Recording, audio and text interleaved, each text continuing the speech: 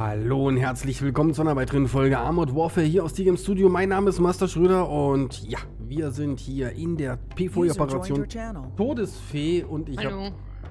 Hallo, ich habe den Kanal nicht gewechselt. Das tut mir jetzt aber fürchterlich leid. Ja, ich nehme gerade eine Runde Armored Warfare auf Todesfee. Das ist die Dori übrigens. Hallo. Kann man gerne sehen, auch mal im LS Let's Play. Falls ihr das nicht, also noch nicht wisst. Ja. Ich habe im TS den Kanal nicht gewechselt. Das ist meine eigene selber Schuld, wenn ich dann Besuch kriege. Es tut mir leid. Ja, unglaublich. Wir haben eine Dame schon an Bord. Ihr könnt ja jetzt mal alle, also sozusagen die jetzt, ne, können ja sagen, sie soll das auch mal spielen, weil ich krieg sie nicht überzeugt. Ich krieg sie einfach nicht überzeugt, dass sie es spielt. So. Nee. Gut, also wir haben hier, Wir haben hier den Leo 2 A7 und damit wollen wir mal loslegen. Ja. Dann gehe ich mal wieder. Ja, du kannst auch einfach bloß ruhig sein. Oder, okay. Keine Ahnung. Also jetzt geht's los hier, jetzt ist Krieg. Krieg. Genau. So. Todesfee habe ich auch schon mal jämmerlich verloren. Na gut, okay. Aber das wollen wir uns jetzt nicht in Erinnerung rufen. Wir wollen jetzt, ja, wunderschön. Läuft, würde ich sagen. Oh, na, Ladezeit zu lang. Immer wieder ist er hier. So, jetzt ist er schon down, das ist schon mal ganz gut. Und da hinten schießt schon einer hier auf die Waggons. Das heißt, da ist irgendwo auch schon einer im Busch. Werden wir gleich sehen. So, was sind eigentlich die... Achso, die Punkte Busgedanken. Ach, guck mal, was haben wir denn da? Ein PL01. Oh, da ist noch ein Brady. Und Bradley, nicht Brady. Bam. So.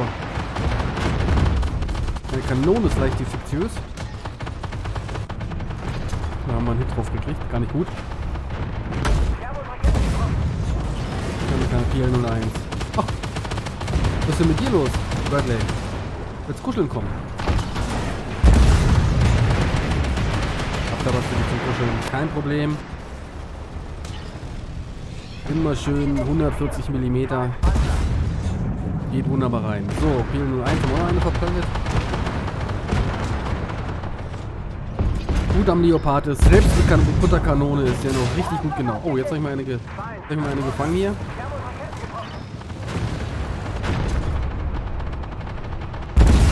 So. Was haben wir da schön? Schon down. Alles klar. So, jetzt müssen wir mal gucken. Der Bradley, oh, der hat mir einen Zeck gegeben. War mal vorne, der Kader, genau. Bam. So, der nächste tot. So, keiner fährt zu dem Objective, oder? Doch, der K21 macht sich. Oh, was haben wir denn da?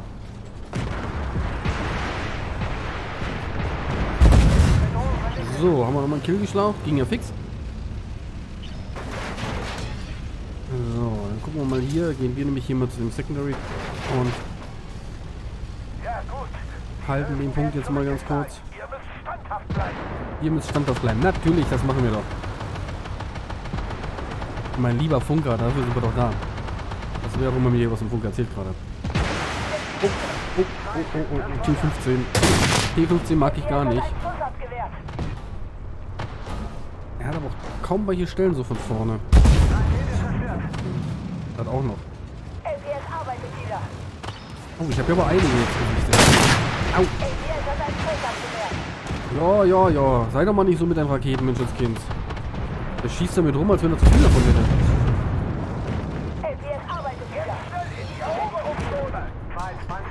So, nehmen wir jetzt hier eine Einzelne auseinander. Oh, der war drin. Der ist down, gut. Wo sind meine... Oh, ich habe da ja sogar welche im Rücken. Das ist ja mal gar nicht so gut. Also das mit den Raketen, das ist aber auch nicht schön hier. Hier down im Tiefflug ankommen. So, das ist gar nicht gut, was da zu tun ist. Muss ich mir erstmal da in die Richtung. Genau deswegen. Sonst kriege ich hier nämlich richtig Schwierigkeiten, weil ich die im Rücken habe. Wie konnte uns denn das passieren? Ah, ist schon einer tot bei uns. Oh. Das wird jetzt haarig hier. So, den haben wir weg. So, dann kommt der nächste Bradley an. Warte mal, da können wir doch eigentlich mal jetzt so auf die etwas schadenkräftigere Munition wechseln. Bam. Aber das schöne APS, das funktioniert wunderbar. So. So viel mehr Schaden macht die gar nicht. Ich habe auf die falsche Munition gewechselt. Alles klar. So. Dann mal schön erstmal Heat drin. Das sollte jetzt hier gleich mal richtig rappeln in der Büchse hier. Also in der Gegnerbüchse, natürlich. So. Terminator komme ich nicht ran. Was haben wir da noch Schönes? Ein Merkava, da komme ich jetzt mit dem Heat nicht durch. Was ist denn hier? Gib doch meine Kette mal her. Danke. Ah, sehr schön. Hat er mir die weiche Stelle gezeigt. So, wie sieht es bei dir aus mit weichen Stellen? Kein Effekt. Ach, habt ihr den Käfig reingeschossen. Alles klar, okay. So, jetzt hat er mal auch das Zeitliche gesegnet. So, jetzt gehen wir hier mal ganz kurz mal gucken. Hier irgendwo war hier noch ein Bradley. Ich glaube, uns rennt die Zeit auch davon, aber...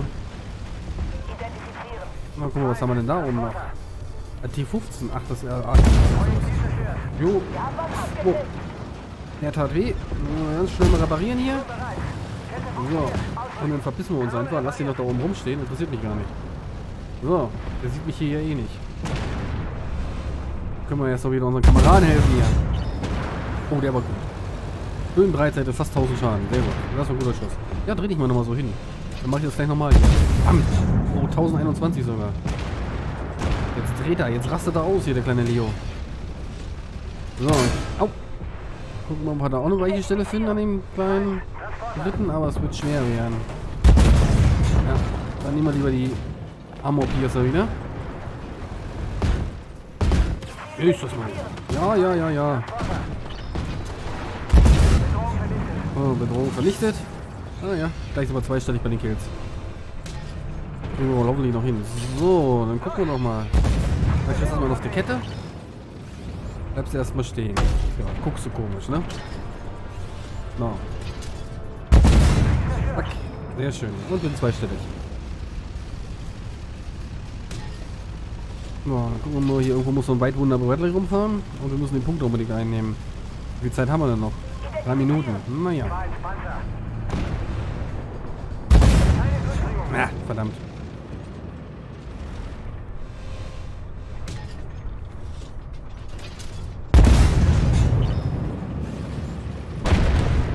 Geplatzt. So. Dann gehen wir hier mal fein säuberlich in den Cap rein. Ich glaube, der K21, der musste sich gerade wiederbeleben. Kam gegen den T15 nicht an, aber gut, das ist aber auch ein fieses Ding, dieser T15. So, also ich cap jetzt hier erstmal ganz in Ruhe. Ich weiß nicht, was die anderen machen. Sehr gut. Die Punktspeicherwerke sind jetzt unter unserer Kontrolle. Und ich glaube, wir müssen das Ding hier noch gegen den Angriff verteidigen wieder. Das Ganze, na gut, 7 Minuten haben wir ja noch. Der parkt eigentlich mitten im Kriegsgebiet Autos hier hin. Wir müssen sich ja nicht wundern, wenn die mal kaputt sind. Nee, doch, reicht. Oder ist jetzt irgendwie Mission gescheitert? War ich doch zu langsam. Sieg. Ah, wunderbar. Hat geklappt. Hat geklappt. Wir haben der Todesfee mal wieder ein Schnippchen geschlagen. So, haben insgesamt 24.000 DPs gekriegt, 370.000 an Kohle und 24 von diesen komischen Münzen, die ich da für diesen... naja gut, da wollen wir nicht mehr drüber reden, das war ein Fehlkauf. Und den Bluestar haben wir gekriegt. Wir sind also wieder im Team, oh ja, doch mit Abstand sogar, ganz oben. Also das kommt natürlich wieder durch immens Spotting Damage, den ich gemacht habe. Also ich stand wieder immer schön vorne in der Schlacht. Die anderen konnten Schaden machen. Sehr gut, hat wieder gut funktioniert. Das ist irgendwie so meine Spielweise in dem Spiel. Also da bin ich sehr erfolgreich mit. Gut. Das soll es dann gewesen sein. Das war eine Runde Armored Warfare hier aus DGM Studio. Mein Name ist Master Schröder. Die Dori hat kurz mal vorbeigeschaut. Wie gesagt, ihr könnt ja ganz gerne immer sagen, spielt das Spiel doch auch mal. Es ist gar nicht schlecht, also mit modernen Panzern fahren. Ich muss ja sagen, ich kenne sie noch. Die hat auch mal World of Tanks gespielt. Da war sie ganz gut. Gut. Also dann, wenn es euch gefallen hat und wenn die Dori mitspielen soll, dann Daumen nach oben. Bis dann. Tschüss.